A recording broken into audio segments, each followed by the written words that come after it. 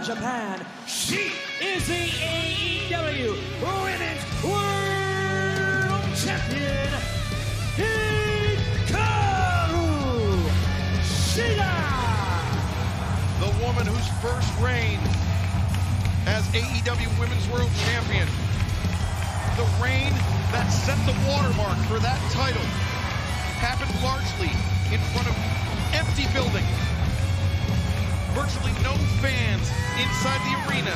Now vindication for Hikaru Shida as 80,000 plus will watch her attempt to defend the AEW Women's World Championship tonight. Now, I may be wrong because I've never been in a ring, but I would think it would be tougher to win a championship in an empty arena with no fans behind you, with no fans to motivate you. It certainly can make or break a competitor. Sometimes there are people that feed off of that reaction.